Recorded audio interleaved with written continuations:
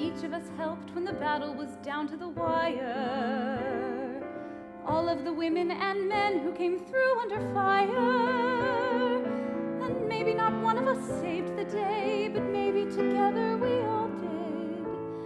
When the call got through, when the hill was taken, when the tide was turned and the world was shaken, could it be we all are making history every moment? Could it be we each have a role to play? Could the hardships we go through and the smallest things we do be making history every day? The Hello Girls connected over 26 million calls during their service. As America's first women soldiers, they paved the way for women's suffrage.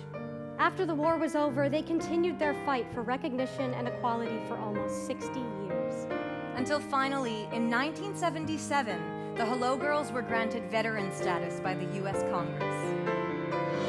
Every choice we make, we're making shaping and molding it, slowly unfolding it on every turn we take it somewhere, stumbling, faltering, steadily altering, taking all that came before, tearing down to build once more. Because history's affected by how we've intersected, by a million dreams connected, part of one